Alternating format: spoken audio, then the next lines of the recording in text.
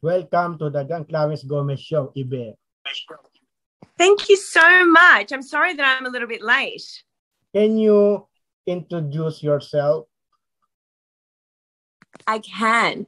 My name is Yvette Lee, and I am a choreographer from Melbourne, Australia. Yes. How do you start as a dancer and choreographer? How did I start as a dancer? Well, I actually come from a family of dancers. My mother was a dancer. My grandmother was a dancer. My great-grandmother was a dancer.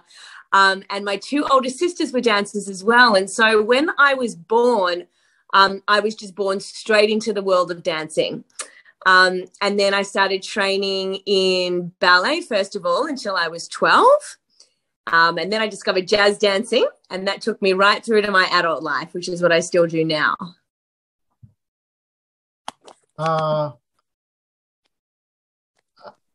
Do you appear in many musicals and choreograph many musicals, like any musicals? Yes. Yeah. So my very first musical was called How to Succeed in Business, and that was here in Melbourne. And then I did another musical, Dusty, the original pop diva, which was a musical about Dusty Springfield. And I did Shout, the Legend of the Wild One. So there's all musicals that I've performed in. And then the musicals that I've choreographed here, I've done a version of In the Heights. Yes. And I came over to the Philippines and I did a musical called All Out of Love. And I loved it over there. Yes. I know Mig Ayesa. Isn't Mig amazing? Yes. I know the cast of All Out of Love. Miguel Ayesa. Wow. Yes. You know what? They were the best singers in the world I've ever heard of. In all my life, I've never heard better singers. And wow, coming out of your country, incredible. Yes. And then there's been I worked on some original musicals. I did American Psycho as well, which was sort of a very big one that I did here in Australia that just toured last year. So there's been quite a lot that I've worked on in my time. You are also a DJ. That's right. Yes.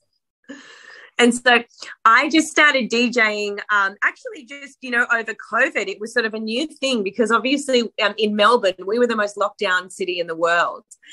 And we all had a lot of time here locked in our houses. And so I actually just bought some decks and I learned and I got some sort of online lessons. And now that's what I do in my spare time. I go and DJ at lots of different events here. And actually a lot of I DJ'd at the Moulin Rouge opening party when it opened here in Melbourne. And so it's great. It's like a really excellent little side project that I do. And I love it because it feels very, very intertwined with what I do with music and dance. And I feel like it's all connected. So, yeah, it's really great.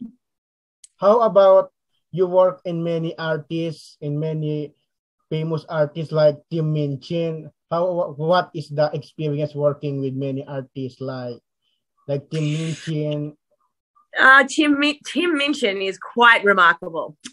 He's really was very, very incredible to work with. I did his video clip 15 minutes, which is, just based on that sort of Andy Warhol theory that everybody has their 15 minutes of fame and what that is now. And it's a very interesting concept for our society because it's very true. Working with Tim, it's always very thought-provoking. And very highly artistic. But I find it, I really enjoy working with music artists because everybody has a very, very different process. And everybody is so sort of wildly artistic in their own way. And for me, I really enjoy tapping into that specific artist's, the way that they like to move and the way that their brain works. And I sort of really try to get on board with their creativity. And then we sort of find a way to harness the choreographic aspect of the job. So, it's really great. And I feel very fortunate to work with so many different artists in this country. And I hope that continues. You also work with with many with many talent show like Australia's Got Talent, Asia's Got Talent, and X Factor. Yes, that's right. Um, Actually, I love working on all of those reality shows, and there's been a few that I've worked on, but I really, really enjoyed working on Asia's Got Talent. That was my favorite. We went over to Singapore, and it was all the different groups from all the different Asian countries, and just sort of seeing the scope of cultures and nationalities, and working with all the individual artists and really getting to learn and understand about their cultures. It was just so incredibly fantastic. All of those reality shows I have a really great time on, but I do have a very special place in my heart for Asia's Got Talent, because I really felt like, we really found many, many groups from, very, very remote parts of Asian countries and brought them all to the one place, and having everybody together and being able to produce acts for them. It was really fantastic.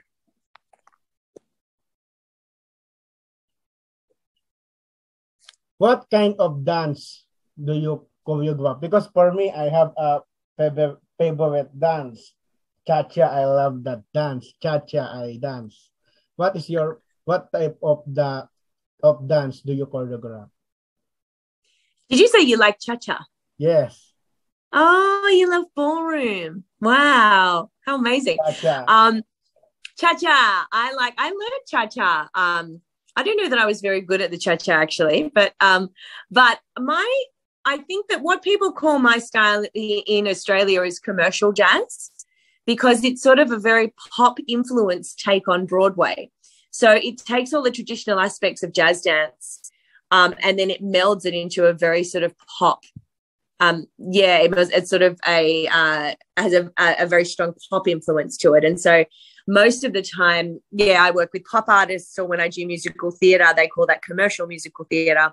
And generally it's commercial dance is what I do. You also work in many TVCs, because I love TV commercials. Oh, yes. Yes. I do. I've done some really fun ones. Actually, there's a new one coming out, John, that I'll send to you, which will come out in about 4 weeks, that I think you'll really love. We've done a new TVC here for Toyota. It's for one of their new cars, and it was a very, very big cast of dancers. So that one that I just shot last week will actually be sort of the biggest TVC I've done with, I think we had a cast of 60 dancers in total. That one's great. Yeah, so the TVCs are always a very interesting platform to work on, because they're always done, maybe in a day, and you have to move. Yeah, it's a very, very different process of working really quickly. And obviously those TVCs are more about, we've got to care more about the product than the dancing as such. So a lot of the time I'll get given people that actually don't know how to dance, and I have to really teach them on the spot how to move. So I find the commercials very, very challenging, but very rewarding when you get to see them on the television. I see a dance called tap dance, and it is awesome. I saw in YouTube tap dancers. They are very awesome. Do you know tap dance? I do, but unfortunately I'm not very good at it. Yes, because I'm very good on cha-cha, and on cha-cha only, because that's kind of my favorite dance. Because in my country, the Philippines, if every birthday we have celebration, and we dance that cha-cha as happy, as to make happy. It's a very joyous form of dance, the cha-cha, isn't it? It makes you feel happy when you do it. Yes, I'm very happy when I do it. Yeah. Yeah. What is the best experience when it comes to choreography? Very best experience. You ever do? What is the best experience on I think maybe with the there's a few actually. So I think the American Psycho, the last musical I choreographed, that we were the one that we did here at the Opera House. I found that to be a really exceptional experience because it was very, very thought-provoking for the audience. So it was a very emotional experience for me because for me to watch the audience, I often watch the audience watching the show, and to see just how emotionally affected they were by the work, I found that very, very rewarding. So I think that I always like it when I know that I'm sort of making a difference with the audience and making them feel emotions. I think it's really important, for all of us as artists to know that you're connecting with your audience. So that one was a really, really special time for me. But I also actually, I enjoy many things for different reasons. Like I did a big job here with the AFL Grand Final last year, and there is an artist, we have an Indigenous artist here called Baker Boy, who is like a wonderful pop artist, and I got to work with him, and that was also a really, really wonderful time. I always just feel lucky as just working on anything really, because I just love dance and I love choreography so much. And so I think any experience that I get where I get to, I get to create and I get to sort of be in a space where I'm with different artists and with different dancers, I always feel very, very lucky and fortunate for all of it.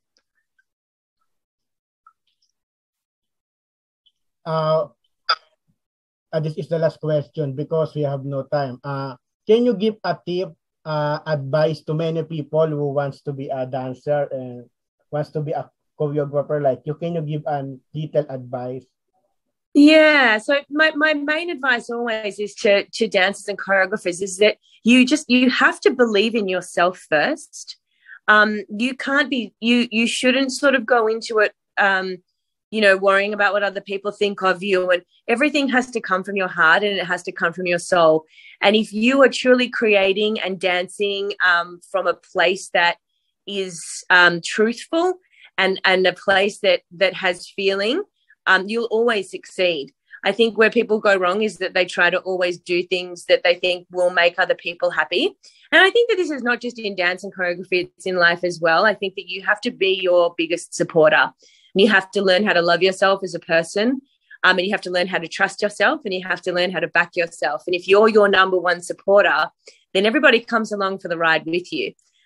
So I guess that the main thing that I would say is just you must believe in yourself.